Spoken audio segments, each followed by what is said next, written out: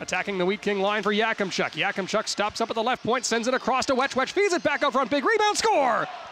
Manti sprawled out and made a great block on the initial pass, but just his bad luck, it pops loose for Kindle, and Kindle keeps a goal-scoring streak going to put the Hitmen up 1-0.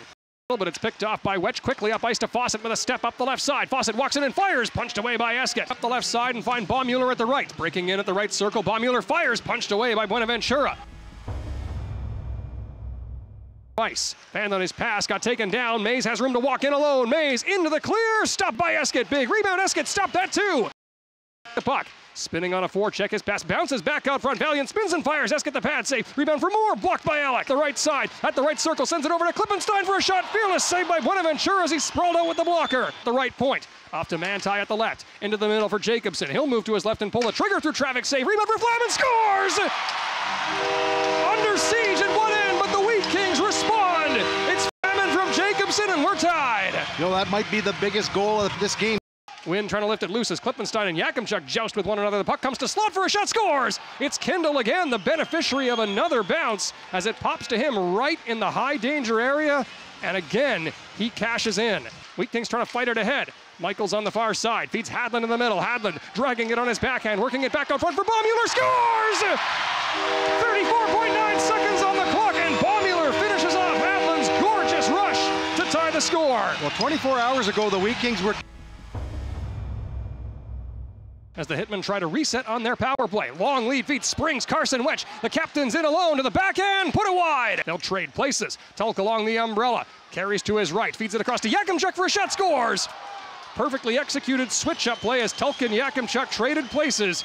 And Carter Yakimchuk pounds home the go-ahead goal. Wetch just inside the Wheat King line, handing it off to Kindle. Kindle fires off the post. He was hunting the hat trick. Fawcett down to the corner. He sends it back out front to Wetch. From the left circle, he fires it backdoor. Big time stop by Esket with a left pad.